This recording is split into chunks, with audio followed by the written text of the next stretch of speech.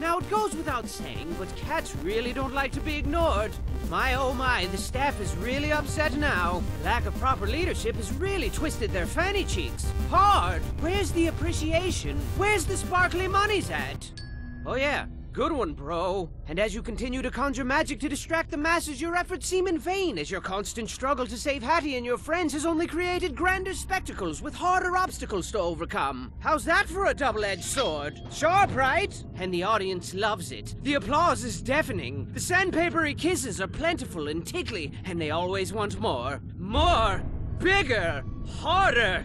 That's what this place is turning into quite the impressive palace of horror now. I mean, you're gonna be up to your throat in cats and lasers like pew, pew, pew, pew, and spiky things like shing, shing, shing, shing, and bombs and explosions like bang, bang, bang, bang. So I'd stay on my toes if I were you, bang, cause it's gonna be a massacre. A fun house of death, except 3 times as deadly. And to ice this little predicament cake of yours, the staff is sick of Hattie's nonsense. They're sick of him. Look how upset they are. Gaze in horror at the disorderly disorder. Meow! Meow! See? Aren't you scared?